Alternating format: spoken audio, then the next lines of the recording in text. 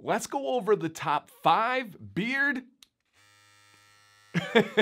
trim mistakes to avoid. I'm going to give you guys one that is specific to if you go to the barber, another one that is specific to if you trim your own beard, and we're going to start off with 3 general mistakes that should apply to anybody that does a beard trim. First, quick introduction. My name is Dancy Bearded. I do not fear beard trims. I know a lot of you are scared of these clippers. I don't fear them. We just got to avoid these mistakes, but I do want to say thank you for checking this video out. If you guys are excited to hear this information or you appreciate the channel, please, for free, take a quick second, hit that thumbs up on the video, and if you like taking care of your beard or learning about beards, consider subscribing to this YouTube channel. I think you're in the right place.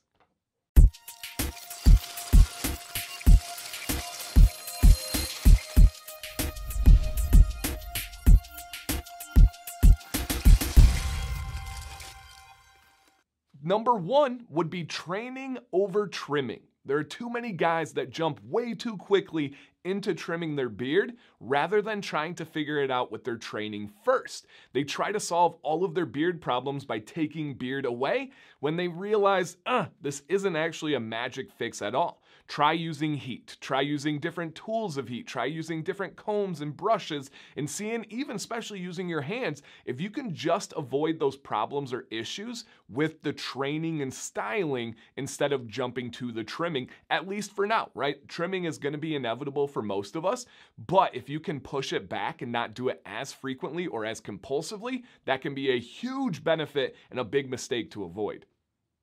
Number 2 would be not trimming relative to your goal. Now, everything that you do for your beard should be working towards your goal, whether that is maintaining it, whether that is growing it longer, or whether that is trying for a new style, a shorter style. Just make sure it is relative, and I'll give you some specific examples here. Most commonly would be the neckline. Your neckline is directly related to the goal and the style of your beard, and really nothing else. If you have a beard of my length, let's say I do a transparency trim and I take off an inch or 2, there is absolutely no reason in the world I should ever, or let a barber ever, touch my neckline.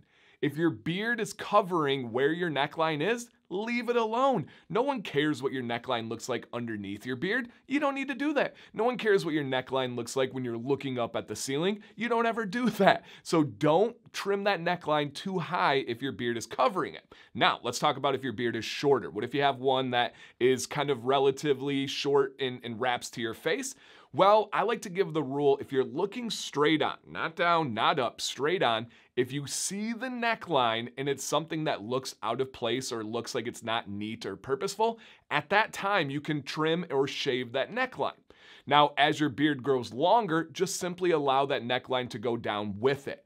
Now, if you're trying to get the most full and biggest, longest beard ever, is that the best way? No, it's not the best way. It's the best way to just simply let it go and get through that phase. But if you're like, I need to have it look nice along the journey, rule of thumb, when you're looking straight on, keep that neckline right where you see your beard. Anything else other than that, anything higher than that, you're just taking away the density and the support of your beard. Other examples would be if you want to grow your beard big and long, don't do the trim where you're going down on the face of the beard. For my beard, I don't touch any of this. I just simply trim down at the bottom of the length, right? That is relative to my goal. Now, there's nothing wrong with doing this if you want your beard to be more sculpted, if you want it to be a shorter look, if you don't plan on going longer, totally fine. Just please think about what the end game is of your beard rather than think about what it is in the moment, right? Think about the relativity of your goal. Number 3, if you style your beard, which I hope all of you do if you're watching this channel, do not trim your beard from its natural state. Trim your beard from the style in which you wear it, with the only exception being no solid products like butter, balm, or wax. This one's really important to me. I've talked about it many times over the years, but I've just heard over and over and over again the consequences of making this mistake. And I get the mindset, right? Some guys think, hey, no, I don't want to style my beard. If I use heat on a regular basis, I want to wake up, not use heat. Maybe I comb my beard, maybe I put some oil in, and then I want them to trim it from that state because it'll make it easier to style. No. What actually happens is you get that natural trim, and then the next day you do go use heat, you do style your beard in your normal way, and now you're gonna have all sorts of surprises that you didn't realize. Because when they trim it in that natural state, they're gonna be taking stuff out to make it look good that way. Well, that doesn't usually last, right? A lot of us have seen those like barber chair photos where like, oh my gosh, that beard is perfect. Or even yourself, you sit in the chair and you're like, man, my haircut looks fantastic, my beard, and then you take a shower, then you style for the first time and you're like, oh, I didn't realize these guys are hanging out. Oh, I didn't realize this was here. You want to trim from the style in which you wear it. Trust me on that one. I think that's really, really important. With the exception of a very short beard, you can get away with it either way in that kind of situation. Number 4 is for those of you that go to the barber to get your beard trimmed, and that would be avoid not communicating clearly enough. Man, I hear on a daily basis horror stories from guys getting their beard trimmed at barbers.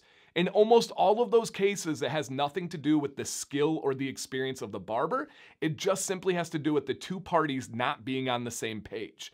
Sometimes I feel like as men, we're too nice in these situations. We go in and we're like, they're the experts. I don't want to insult them. I don't want to say too much. Even when the trim is going in a direction you don't like it, so many guys sit there and they don't say a word until they leave the barber shop. And then they post on Facebook, they tell friends, and they just bash the barber in the barber shop when really it wasn't really anything to do with the barber. They were just doing what they thought was best given the information that you gave them.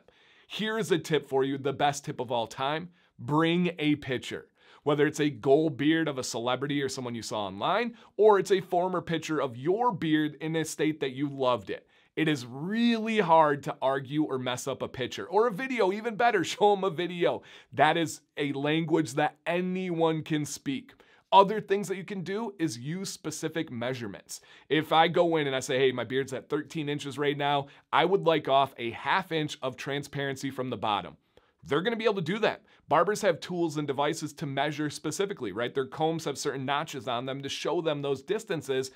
Be specific if you know, right? If you have a shorter beard and you use guards on something like a trimmer, tell them, hey, I would like the 2 guard right here. I would like to fade into a 1 or a skin fade.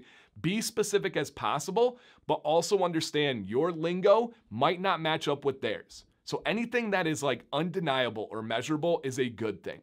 Here's an example of a mistake to avoid. Don't go into a barber and say, hey, I would like to get my beard cleaned up. Whoo, your definition of a cleanup could be vastly different than the definition of the barber's cleanup. For me, a cleanup is, I'm just gonna take off a little off the bottom. For a barber, it could be like, all right, I'm gonna go down here, I'm gonna go here, I'm gonna do the mustache, I'm gonna do all this. You want to be specific. Don't say things like a cleanup. Don't say things like, oh, just line it up, shape it up. You guys, that could open up just a vast sea of possibilities. Really communicate and don't be afraid to be detailed and take your time. You are paying for the service and the barber wants you to have the best experience possible. Number 5 is for those of you that do your beard trims yourself and you do it at home just like I do. You want to avoid trimming when you are short on time or you have a restricted amount of time. This is really important, and I see it time and time again because of situations like this. Let's say you have a dinner party or a class reunion or a wedding or something going on, and you're like, I'm gonna trim before this dinner party. Well, you have put a cap on your time. You have to leave by a certain amount of time, and when you do that, you're gonna rush yourself. You're gonna start to feel the pressure. You're gonna start to sweat, and that's not a good thing. I have been there. The only time that I've really had a bad beard trim is when I was gonna go out to dinner with Sam, and I was like feeling all frantic. I started sweating, started getting all red, and I did a bad trim. I'll never forget. She walked in the bathroom, and she's like, are you good? I was like, I need time. And I'm like, I'm sorry, I shouldn't have done that. I'm just kind of freaking out right now. You want to have the ability to walk away from your trim. You want to have the ability to finish your trim tomorrow or the next day. I often do 3-day trims. And if you're trying to get your beard looking perfect for a dinner party, oftentimes in our mind, walking away with like a not perfect trim isn't an option. So just don't put yourself in that situation where you're setting up your trim for a time where you're like, I gotta have it perfect, I gotta have it now.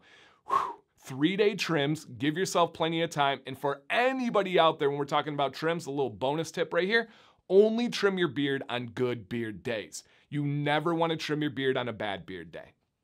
let's wrap this thing up with a conclusion. First, I want to hear your stories. I want to hear the mistakes. I want to hear the bad experiences. Tell me about when you went to a barber and it didn't meet your expectations. Was there something you learned from it? Tell me about a bad beard trim at home that went wrong. Let me know those experiences. I promise you, you are not alone. We will be able to relate. You'll have people commenting and say, oh yeah, I've been there. Oh, I know what you're talking about. Let's get those comments down below, and I even have a little giggle at some of them. And then beyond that, do you have any questions about the things that I talked about? And the last one, probably the most important, what tips do you guys have to add on?